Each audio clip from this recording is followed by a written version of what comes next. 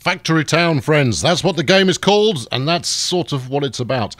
Turning the entire town into a factory. Hello, I'm Colonel Failure, and welcome back to the second part in this series, where we're gradually expanding out.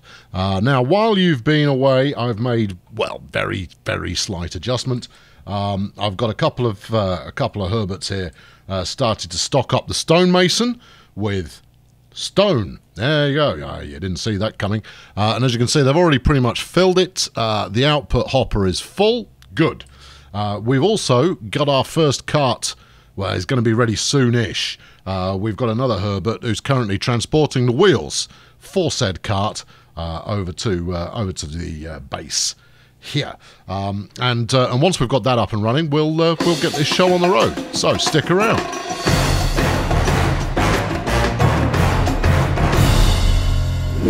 Now then, we've got a couple of workers here who are going, boss, I've not got anything to do. And it's the chaps who were harvesting foodstuffs. One of them's had the wherewithal to go, there's some over here, I'll just start picking that. And I'm going to give the others the same instruction to keep the grain mill fully operational.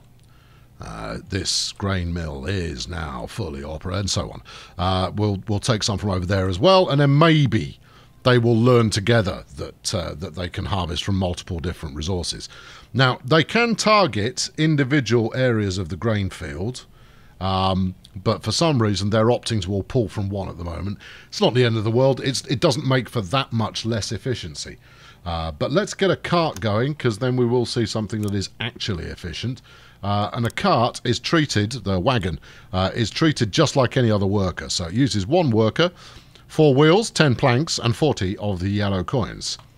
And you just plonk it in like a regular worker. And as you can see, it is going, what's the gig then, Chief? What are we doing? Well, you're going to go and pick up stone from there and whiz it back to base. And you'll see immediately why you want to do this, because it is carrying multiple pieces of stone. Oh, yeah. Yeah, the cart's capacity is 4, and if you give it a road to travel on, it's pretty nippy. In fact, let's give it a road to travel on, and then it will be pretty nippy. No, that's path. Give me road, which lives here. Roads, thank you. Roads use a bit of stone, and they also use some yellow coins in order to get built. I haven't got the cash for this. Right, okay, well, we'll go that far, because at least that will result in a turn of speed as soon as we break the corner. There you go, turn of speed, and then it comes back again, and then we'll build a bit more, because I should have enough cash. There you go, good, yeah. Now the cart will, everything path finds for itself initially.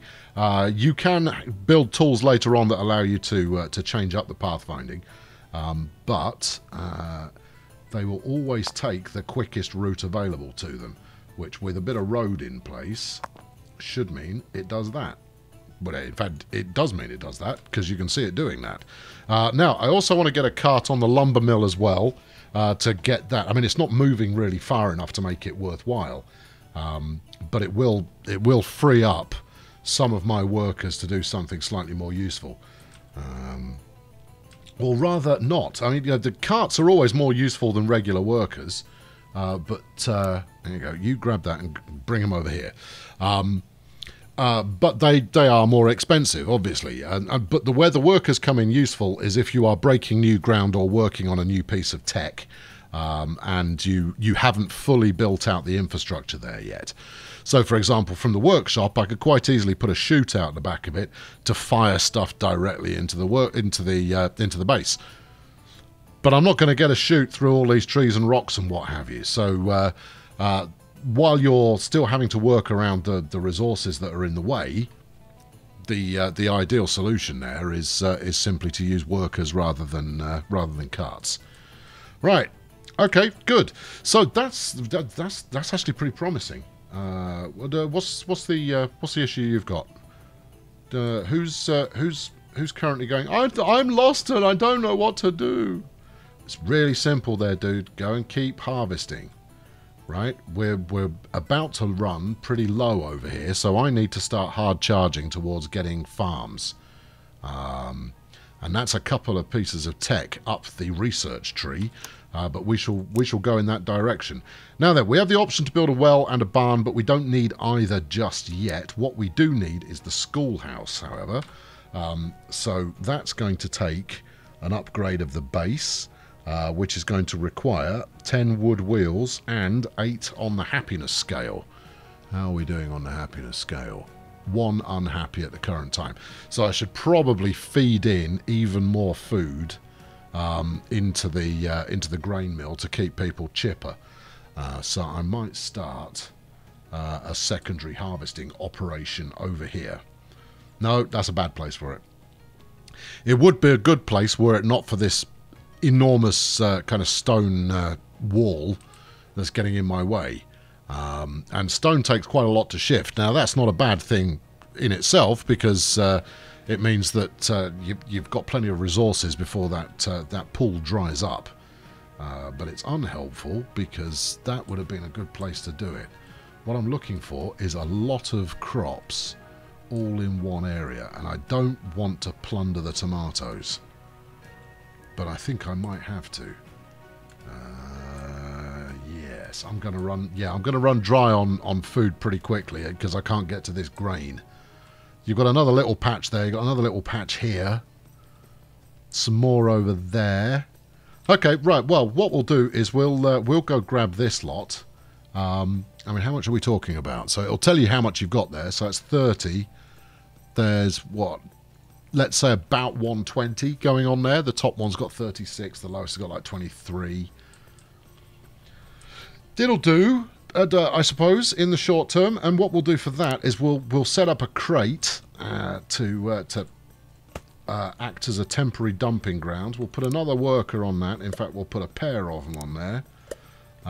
And you guys get to work. All right, you, this, you, that. Go. Now, the crate doesn't hold a massive amount, but what it means is your workers don't have to go absolutely miles and miles. The other weakness that crates have is you can't hook them up as a start point for chutes or conveyors or anything along those lines. So I am going to need to keep an eye on that, because once that's full, I'll stick another cart in there and we'll get that shipping straight into the grain mill. And then we're going to need one more worker here in order to grab completed wheels and take... No, wait. Oh, he's figured it out for himself. He knows what I want. You have two options. You can basically just click on the thing and go, work on that, will you? Or you can give direct instructions of work on that, will you, and take it back to the home base, which he's now done. Right, how many wheels have I got in stock? 4. Well, that's enough for a cart. Crate's full. Cart time then, I suppose. This is going to max out my workers again. Right, stick that in there. You go to here, grab that, and bring it back here. Right, I'm not going to give him a road. I've got other plans in this area, and I don't know what they are yet, but it looks like it might be a good zone for some farmland, given that I am going to want to keep these chaps here. Well, I'm going to want to keep them cheerful, which means that the ongoing supply of food is absolutely critical if we're going to upgrade. Now, I don't care if they don't remain happy. You get a productivity bump if everybody's happy at the same time. But the world doesn't end if people get a little bit miserable. Yes. Right, okay, now then, we've got 4 and 3 that are at level 2. Let's level 2 some more of these. I've got the resources for that at least. And that will at least give me access to a few more workers. Now, you can go quite a lot faster than I'm doing, but I'm trying to kind of explain my thought process as we go. Not that my thought process is particularly advanced. Before kicking this series off, I'd played probably about 3 hours. So I'm going to learn once I hit the end of what I've done so far, the error of my ways. But won't that be nice? Right, okay, how close are we now? You need 10 wheels. How many have we got? 3. Well, that's just because you built another wagon. But that wagon is doing great work in supplying us with further food. I tell you, it's very tempting to put a... it's really tempting to put a road in here, even if just a short one. But I don't really want to use the resources up. That's the thing. We've got a few more structural blocks in there. So we've got road ramps and pillars and so on. Now they will auto deploy for the most part when needed. So as you can see, when I put this road in here, it automatically built a couple of wooden struts to support the change in altitude. The other thing that I can do is, at a cost of I think it's 5 gold per block, is you can change your elevation and do all that kind of standard terraforming stuff. But at the moment, I don't need to do that. Right, what am I waiting for? Wheels. When do I want them? Well, now, really, because we're trying to push the narrative forwards. Well, you can't have them now. What if I were to build some pathway? Would that speed things up a little? No, it wouldn't. You've got a forest in the way. Okay, well, that forest isn't going to be there for long. They are getting through it. How are we doing on happiness? Yeah, 1 unhappy. Okay, so 7 of 8 are happy. Right, let's put a road in. I've got, you know, we might as well keep things moving swiftly while we've got the chance.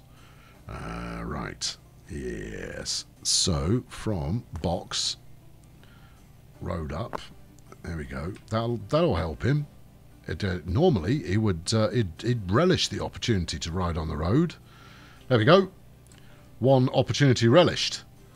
And then if we stick this down here like that, I don't really want to put a wiggle in it, but I'm going to have to, I think. Wiggle, wiggle. There you go. Then the harvesters from there will also benefit from the road as well. They get a little bit of a performance kick by travelling in that fashion. Chances are, however, these 2 lads here are going to struggle to keep up with the pace of the cart. And then I'm going to need to come up with another plan. We could strip this bit as well, I suppose. But fundamentally, you're rearranging deck chairs on the Titanic as far as food is concerned. Right, finally, upgrade, go.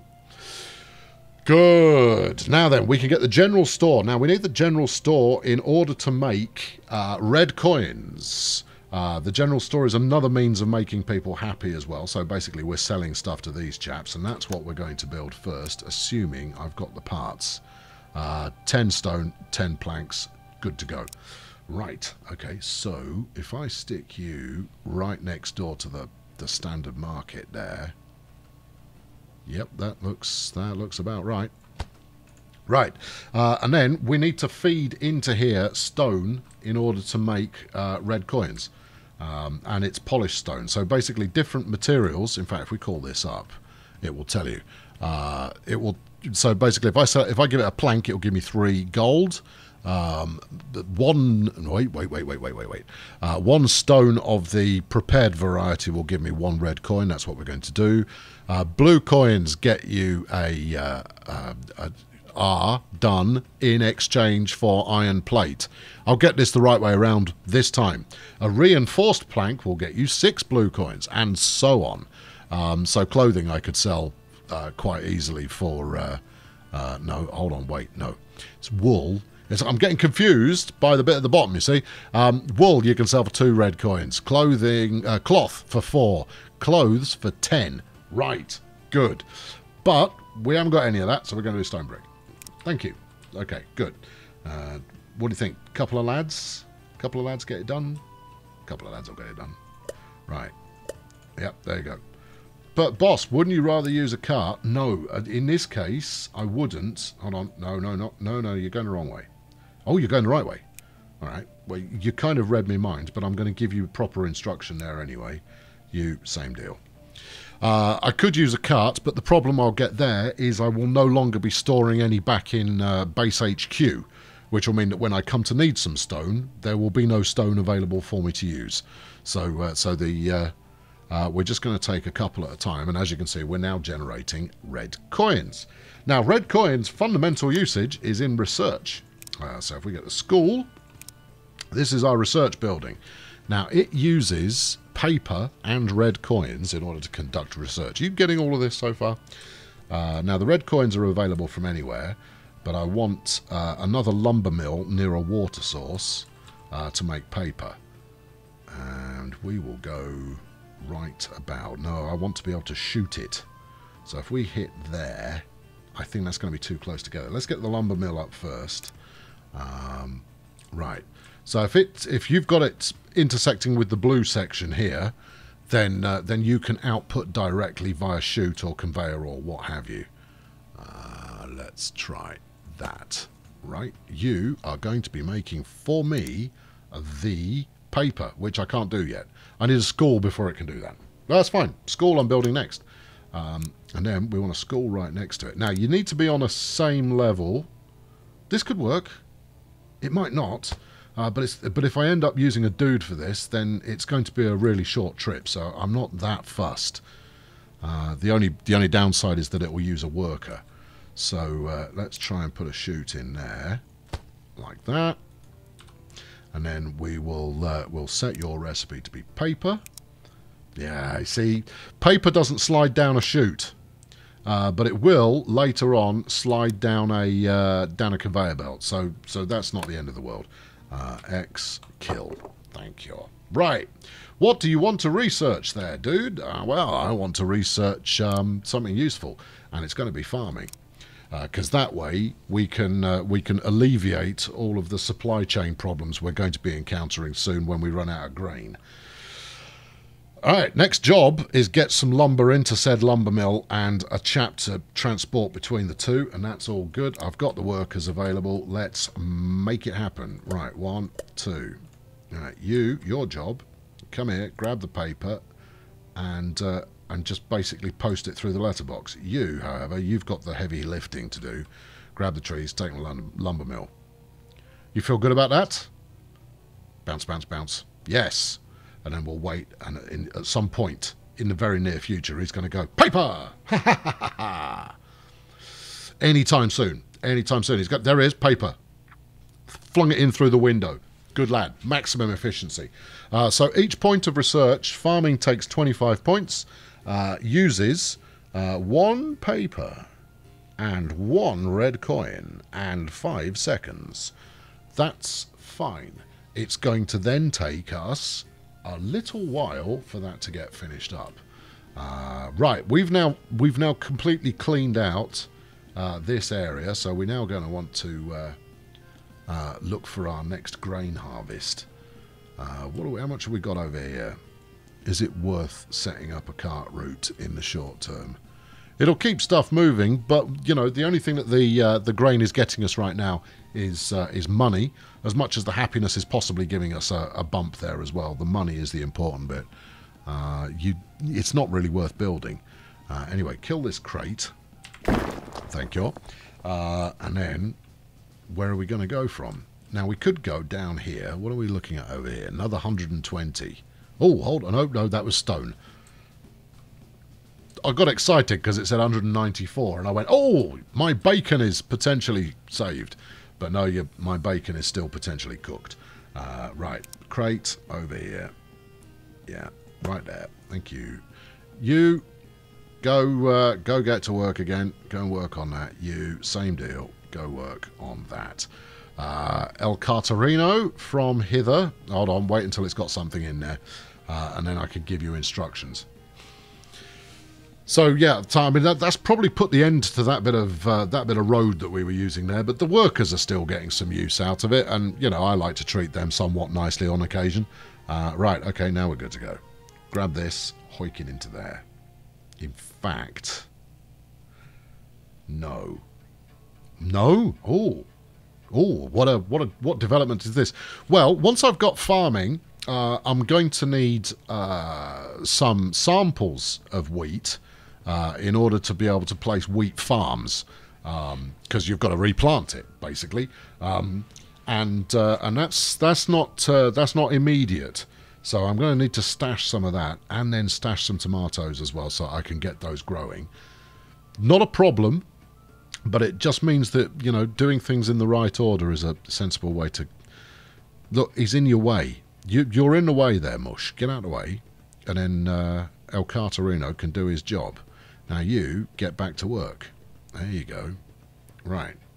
In fact, if I put 1 bit of road, I don't really want to put any more than that at the moment because I'm not sure what my end layout is going to be. What are you telling me? What haven't I got? Can't build on uneven terrain. Oh, okay. Well, in that case, you're all going to be in each other's way permanently. Don't make me micromanage you. Now, later on, there are plenty of options you've got in terms of preventing things from going in a particular direction. In fact, I might go for that now. I don't know if this will work or not, but let's get a fence. Just one. One ought to do the trick. And go fence. Actually, yeah, let's go 3. So that this clown stops getting in the road. Obviously, his mate's not helping because he's just stood by the side there. No, he's still quite happily. He's gone round the corner of the fence. Ha ha ha ha! Fixed. No. Oh, why not put it in the other side of the box, you Charlie? Oh well, never mind. Right. Good. And there we go. We're now in business. How's the research coming on? We're up to 24 of 25. Perfect. And that will take us to the end of the episode for today. I'm going to keep these short and punchy so you can chew on them when it suits you. But there we go. We've got the farm. Nice. We've got a pasture. Going to need that too because it makes fertilizer. And we can also make medicine. Not bothered. Grand. I've been Colonel Failure. Thank you very much for watching today. And in the next episode, we're going to be doing some farming. And working on the logistics to get logistics, because that will then allow us to. In fact, we might as well keep this. I'll set this going now, shall I? Basic logistics. That's conveyor belts to you and me. Right, I'm out of here. Subscribe if you've not done so already, and fling a like at this if you enjoyed it. And I'll be back soon with the next thrilling installment. Thanks for watching. Cheerio. Now, I've played through the start stage of this game a couple of times now, and without fail, it has always been a little bit messy. And it's going to get messier still up until I start getting automation working in the likes of using chutes and conveyors and that kind of jazz. So yeah, there's plenty of carnage to come. The important factor is those individual worker dudes. What they're great at is breaking new ground. So before you start laying in heavy amounts of infrastructure, they're top notch at just, whittling away a few trees and fishing up some plants and that kind of thing.